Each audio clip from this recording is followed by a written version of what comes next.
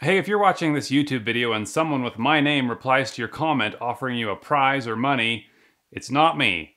But I'll tell you who it is.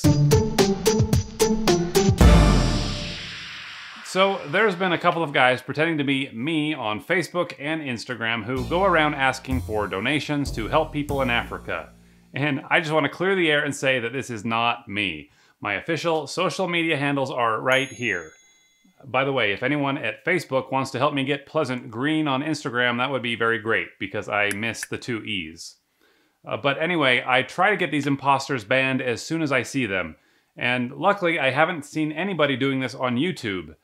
Yet. But this is a big problem right now. There are scammers who will create YouTube accounts that look identical to the channel that you're watching, and they'll try to get you to enter some contest, or pay them, or whatever. And this can really hurt creators. In fact, some big YouTubers have recently gotten notices from YouTube that their accounts are being shut down because they think that the channel is all spam. And this isn't cool. This can really cost creators their entire livelihood. So make sure that you look for the check mark to determine whether or not it's the real person. Anyway, I was recently contacted by SuperSaf, who has a way cool tech channel that you should definitely check out. But he is getting hit with scammers trying to fool his subscribers, and so he's been wanting to pull back the curtain and find out who they are, and where they are, and how this whole operation works. And that's when he reached out to me and asked if I wanted to investigate. And I said, of course I do. So I went on over to his channel where there are some imposters informing his subscribers that they are winners and they need to contact him on WhatsApp to claim their prize. Now, I have no idea how many of them will actually do this, but I sure as heck will. So I sent the scammer a text and I said, "Hello, SuperSaf. I was told I am a winner." And he said, "Congratulations, on which of our videos did you win?" And I told him that it was one of SuperSaf's. He said, "Your name, please." I said, "My name is Ben." "Okay, Ben, can I have your username, please?" I said, "I don't know, this is all I got," and I sent him one of the comments from SuperSaf's channel. "Congratulations, you are among our shortlisted winners on free iPhone. You won." Hey, lucky me, I'm a winner. So the guy goes on to ask me for some personal information so he can get my prize ready for shipping. He then says, "Okay, your package is ready and ready for shipping." And I'm like, I don't have to do anything else? And he says, "You have to pay a shipping fee of $100. Ah, here we go. There's always a catch. There's no reason it should cost more than $10 to ship my iPhone, but I guess they gotta make their money somehow. So he goes on to tell me to pay with PayPal, and he gives me the email account joyceandjerry@gmail.com and tells me to say the payment is for family and friends. Okay, who in the heck are Joyce and Jerry? They certainly aren't my friends. I've never even heard of them. Well, there are some sites like binverified.com that will cross-reference any email address that you have with social media accounts or phone numbers and possibly tell you who owns the account. And these are great sites, but you usually have to pay for their services. And you might want to try it out for a month, but they'll keep charging you unless you forget. And that's why I want to quickly talk about privacy.com, who's sponsoring this video. Privacy is a tool that makes it super easy to manage your financial lives online while keeping your most important information secure. And it does this by allowing you to generate virtual numbers that you can use for your online payments. You can then decide who can charge your card, how much, and how often.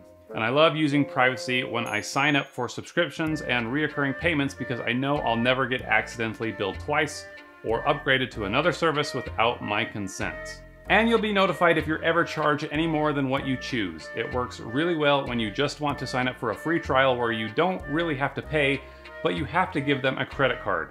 Just close the card whenever you want and never worry about forgetting to cancel and being locked into a contract you never wanted. Also, this extra layer of protection will make sure that you are never giving away any personal information to potential scammers online. This is super helpful for me, and I think that you all should try it out. You can do this by heading on over to privacy.com/pleasantgreen. That's privacy.com/pleasantgreen and sign up for an account. And as a special treat for our viewers, new customers will automatically get $5 to spend on your first purchase for a limited time only. Yeah, that's free money, so go to privacy.com/pleasantgreen and sign up now. Well, after running the search, it turns out I'm not able to find out any information on this email address. So I try something else, and I go ahead and I try sending 1 penny to them to see if it will show any account information. But it stops the transaction and says the recipient can't receive payments right now. which is very fishy because either the account has been deleted or it's on hold because it's been flagged for scamming. So I tell the guy that something's wrong and he says, wait, let me give you another tag. Hold a minute. And a few minutes go by and I'm like, it's been a minute. He's probably desperately trying to find another PayPal address that hasn't been reported. Eventually he says, pay to this, family and friends, and he gives me a new PayPal account for some guy named Richard. And I'm like, who is Richard? He says, one of the shipping courier, he is the one that will deliver your package. Oh, really? Well, maybe he is, but I want to talk to Richard to make sure. So I say, okay, can I have his phone number? And so I call him up, and of course he doesn't answer, but he quickly texts me back and he says, who is this, please? And I'm like, somebody asked me to send you money to ship my iPhone. And he said, okay, let me confirm that. What is your name, please? And I said, bend over. Okay, make payment and send screenshot okay. And I'm like, do I send as friends and family? Yes. Okay, this guy is neither my family nor my friend, so I say, well, I think that we should get to know each other a little bit so I can call you a friend. He says, okay, I'm actually busy getting ready for my trip now, okay? Once you make payment, you will receive a mail with your tracking number. Okay, that doesn't tell me anything about him. I said, so where are you from? I'm from Dallas, but currently in Canada. And you're shipping me an iPhone 12? Yes, I will be handed your address once your payment is confirmed. Have you made the payment? And I'm like, no, is this the phone? And that link was a link that I created at grabify.link, and if he clicks on it, I'll be able to know where his IP address is registering. And of course he clicked on it, and it turns out that he's not in Dallas, and he's not in Canada. He's in... I thought so. So I go back to the first guy and I say, I think that we've got a problem.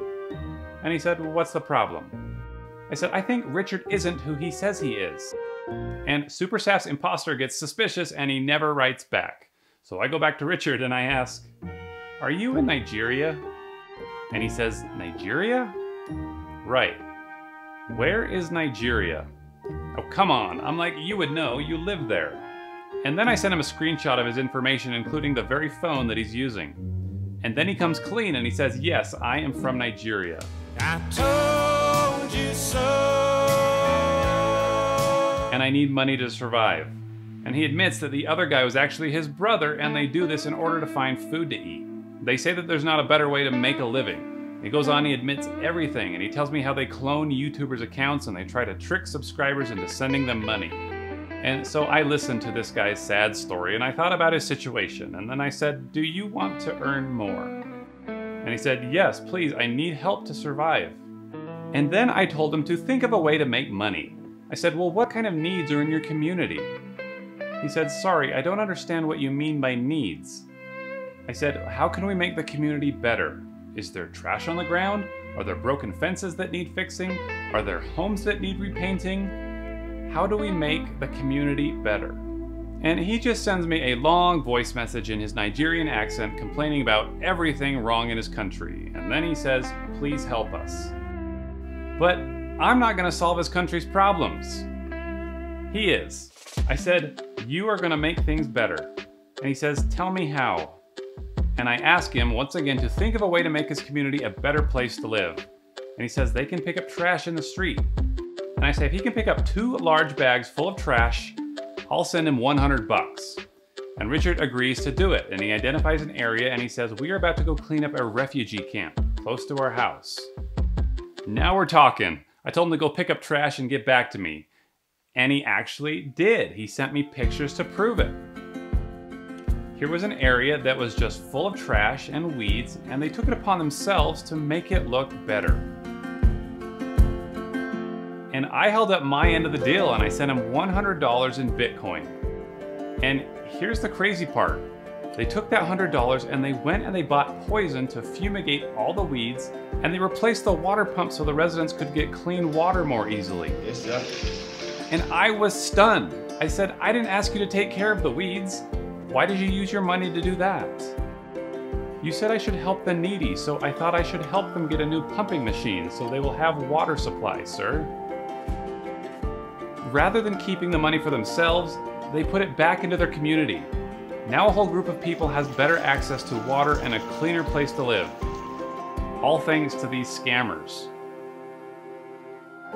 Turns out working honestly is more rewarding than scamming. Turns out doing nice things for others feels better than robbing others. And it turns out when you start taking care of where you live, you'll learn to appreciate it more. You know, not all scammers are bad guys. They just need to know how to channel their energy and their creativity. You don't inspire people by showing them your superpowers. You inspire them by showing them their superpowers. Hey everybody, I hope you liked this video and that you look for the good in the world. I want to say thanks to Super Saf for helping me tell this story. Head on over to his channel to see his version of the events. Be sure to subscribe for more videos like this, and I will see you very soon.